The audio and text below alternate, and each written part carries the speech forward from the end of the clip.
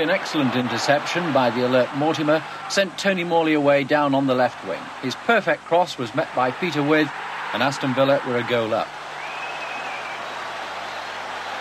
The Russians' best attack in the first half ended with this man, Rodinov, number 7, creating space, rounding 2 defenders, only to find Nigel Spink in top form.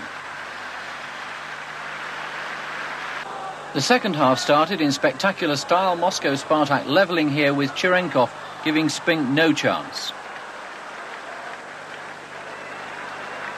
As Villa came back more into the game, a good ball here from Peter With found Ormsby up in support, but his shot really wasn't hard enough, but Dasayev took 2 attempts to hold it. 2 minutes later, and it was Mark Walters who found a gap in the Soviet defence, and his effort wasn't far off the mark either. Peter With following up, but he wasn't quite in the right position. Anxious faces, not surprisingly, on the Villa bench. Here came a corner, Bugnov's header. Nigel Spink saved well, even Bugnov applauded.